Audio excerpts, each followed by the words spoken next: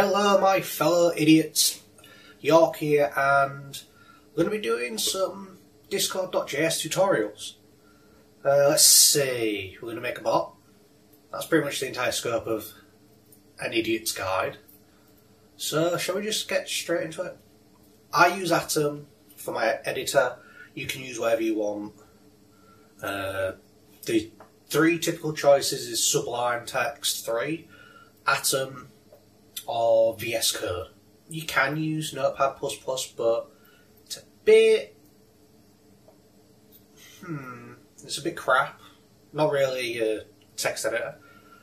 But, as you can see, I've got Atom in front of me, but before we do any of that, you will want to go to your desktop or wherever you want your bot to be. So I'm going to do it on my desktop.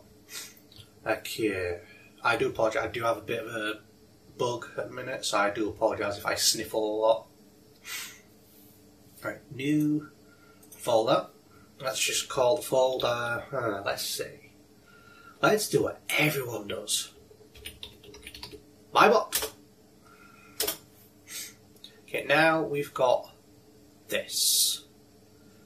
Right, what we need to do is shift right click, open a command window here, and if I remember correctly, we want to npm init, which is, it will initialize and give you a package.json, which is important.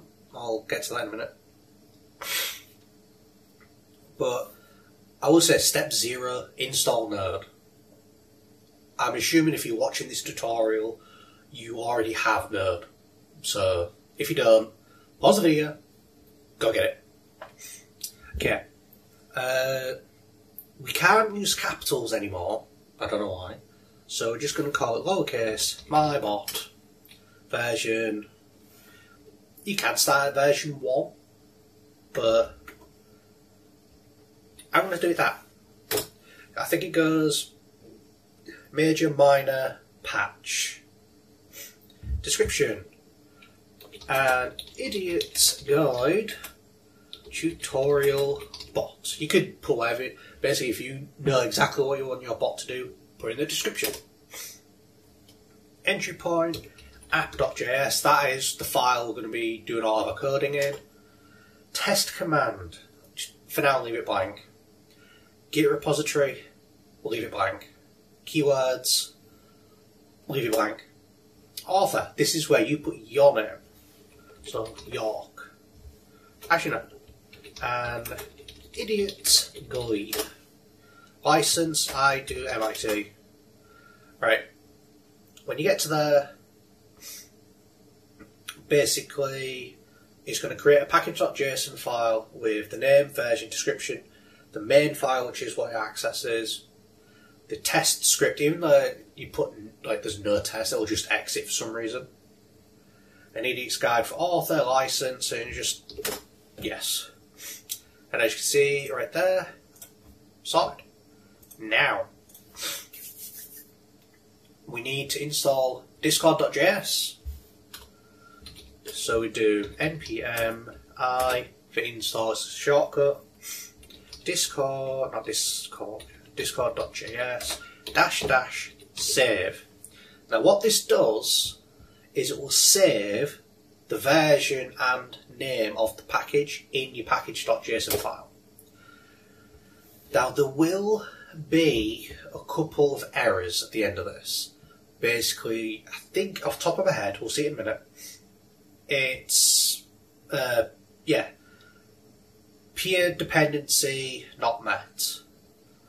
Basically, Node Opus or Opus script is if you want to do like a music bot or a sound bot. Basically, anything that requires sound or audio, which we will not be covering in any of these tutorials. So don't even think about asking. No. So just ignore those.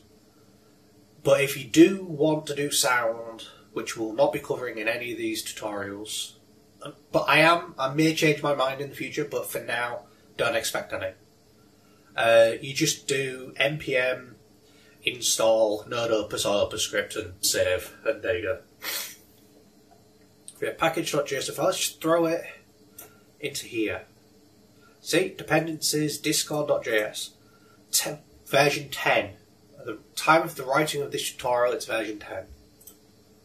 As you can see, it's here.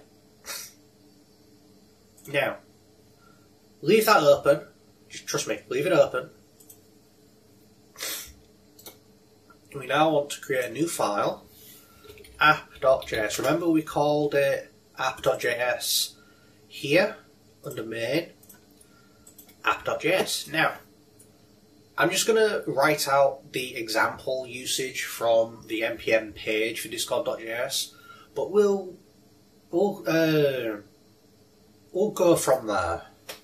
So const discord equals require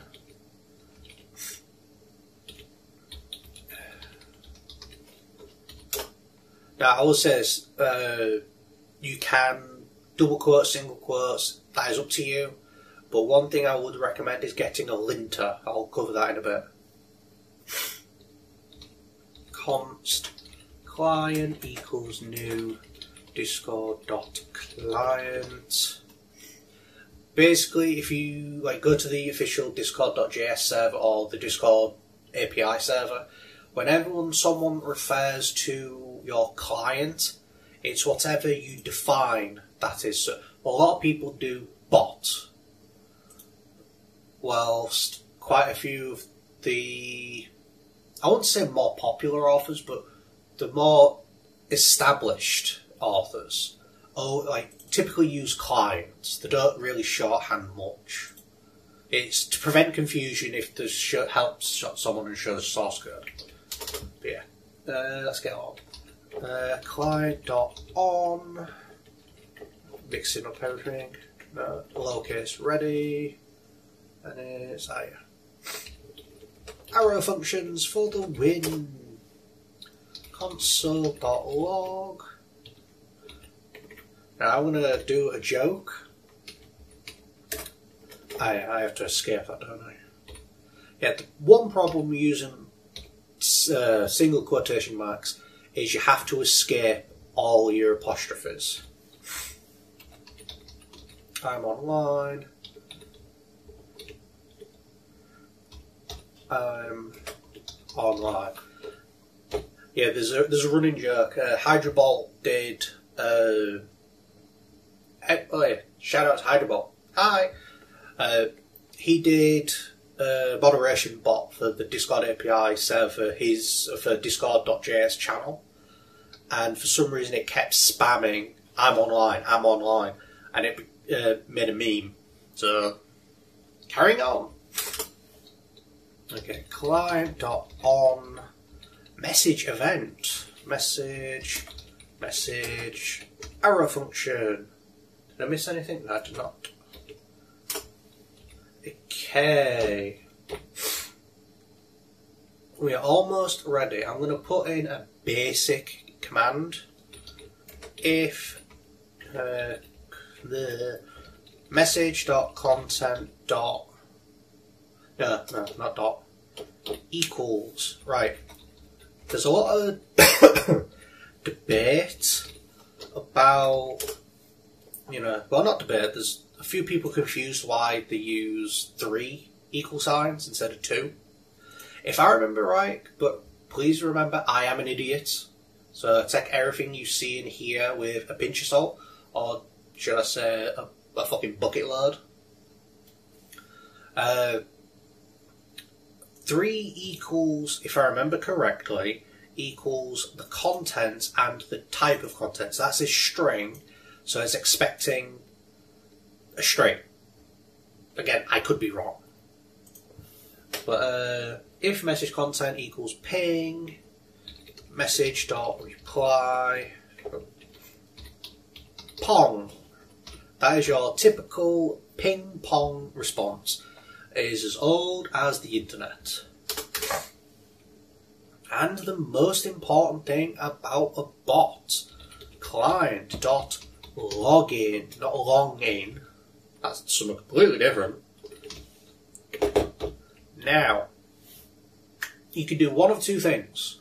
You could put your token straight in here, and we'll be getting to the token in a minute, so don't think I've skipped ahead or anything.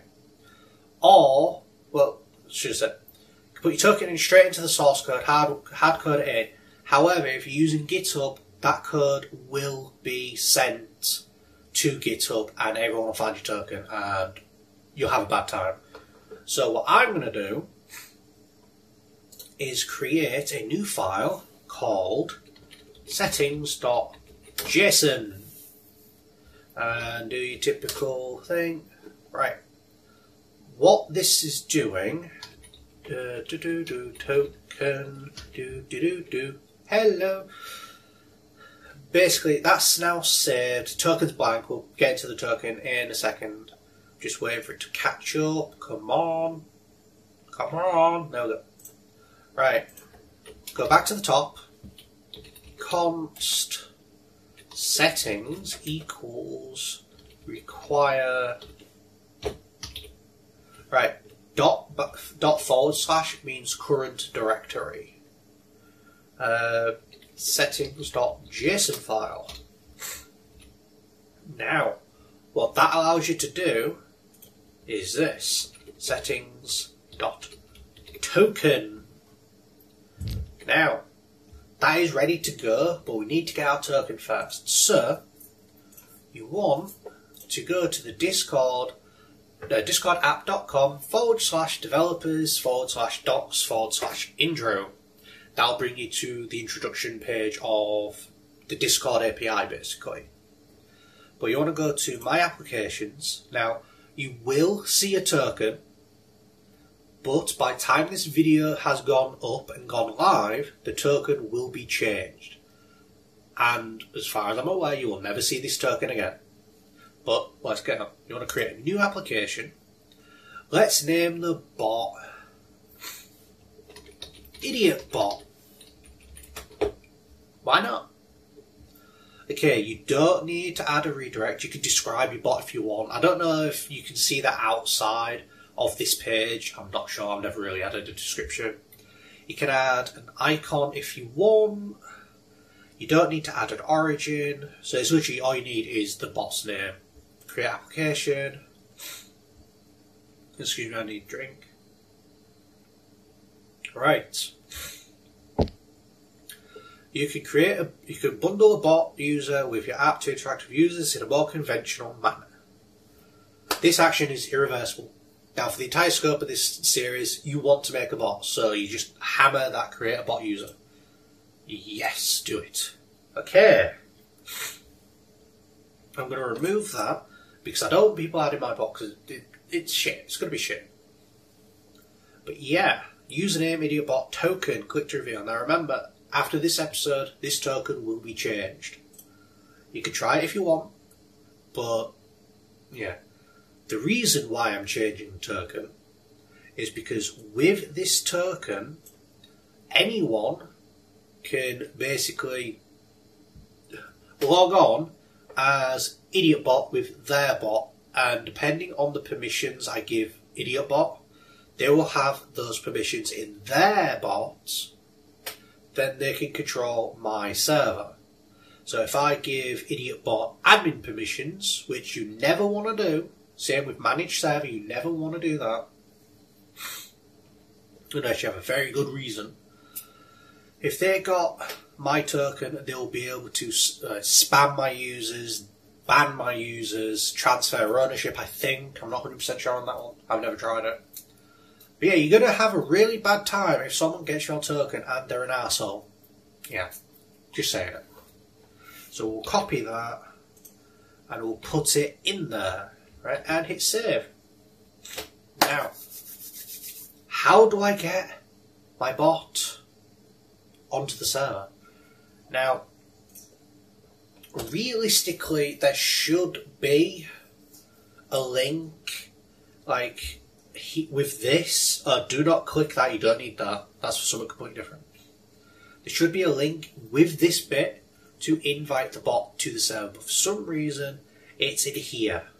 However, if I can remember the URL off the top of my head, let me just quickly double check. I apologise for this. Discord permissions calculator. Here we go. You want to go to this website. I'll put a link to all of this in the bottom. Here you go. So non-administrative. So I can create an instant invite, manage nicknames, manage emojis, and yeah, select non-administrative, select non-administrative. Basically, my bot can do all this, but cannot do any administrative actions. But let's see, we need the client ID, because if you see down here, there's invite a bot. We need client ID. Where's the client ID, you ask? Right there. Now, with the new, well, as of this recording, with these bots, the older bots you can't do this, but the client ID is basically the user ID of the bot. If I remember correctly, remember I am an idiot. You can't do this, so it gives me a generated link. So I just click the link, and it'll like connected to Discord, idiot bot. That's where the icon would be if you gave it one. Add bot to the server. It gives you all the permissions that I set in that other page, which has kind of disappeared. You know, that page. Yeah.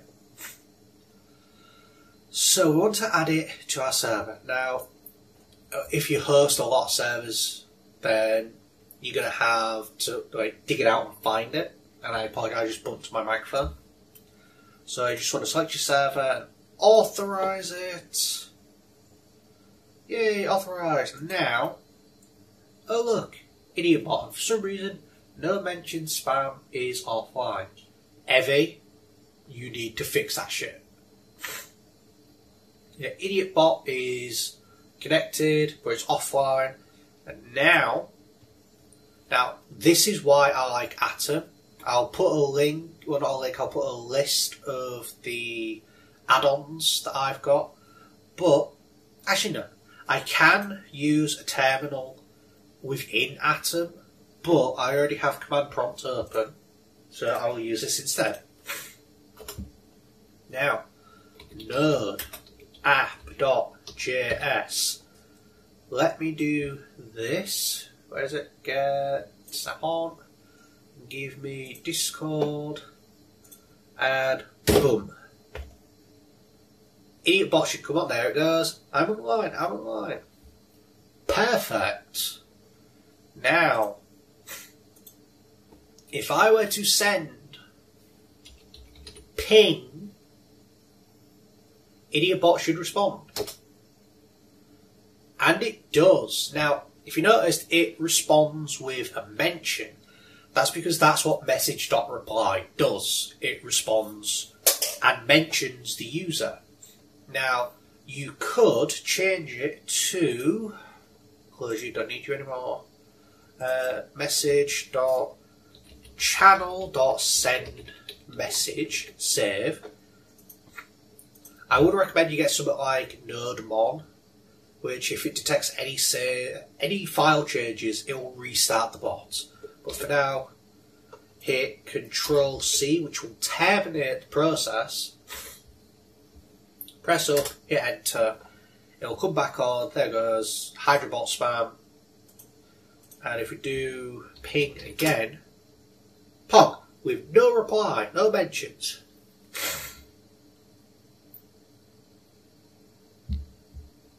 However, we have a problem. If you see, I could just mention, like, ping makes the world go round. Now, if I'm right, no, I was wrong. Duh. Rip me, rip. Yeah, I know I was trying to explain, but yeah, I'm going to leave this in by the way. Oh no, sorry, it's if I have it as starts with .content equals. Yeah, so I'll demonstrate that. If message.content.starts with equals ping, terminate relaunch, hydrobot spam. Now if I do ping makes the world go round. Come on, you twat bag, you're making me look like a right idiot. Oh wait, my bad. I need to do this.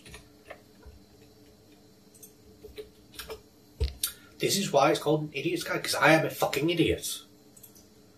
Right. Now this should work. There we go, right. Basically, if the message starts with ping, you're going to have a bad time. However, you can fix that by declaring a variable var prefix equals. Now, I will say this. If you join Discord API server or the Discord bot server, if you have your apostrophe, your prefix as an exclamation mark, you are seriously going to have a bad time. Everybody uses that. It's like a go-to. So try to do something unique. Something that's easy. It's like a, I don't want to say hashtag, but the squiggly line. Don't know where it's not a tilde, because that's a tilde. It's a back tick. Actually, it might be a tilde. I'm an idiot. Right. So prefix. If message content.starts with prefix plus ping, it should now respond with pong. And I just realised I completely glossed over a step. So I'll just demonstrate this and then I'll undo and show you what I was should have showed you first. Now if I do ping, it's not going to respond. But if I do ping, pong, there we go. Right. What I should have demonstrated first is, let me just comment that out. Remove that. Ping is terminate relaunch. Watch this. And a lot of people do not have this check in it. And it is one of the basic checks. But just watch this. It is responding to itself. And the reason why it does 5 at a time, I think it's 5, is because it's getting rate limited. Basically, you can only send so many messages so quickly. I think it's like 5 messages in a second, even though technically that was longer than a second. But yeah, you need to put a condition in. If message.author equals, I think it's client.user, I could be wrong, return. Now, if I was correct, which is very unlikely, yep, ping. It does not respond to itself, and I'm actually surprised that worked fucking first time. Yay! Right. Now you just, if I can click the right bloody thing, right, comment that, put you back, put the prefix back in, not underscore, there we go. That basically is a bot. A rather sad, pathetic bot, but pardon me, it's a bot nonetheless. But that's part 1. If you have any questions, leave them in the comments below, and I will see you guys in the next episode. But remember, I'm an idiot. Don't take my word for it. Bye for now.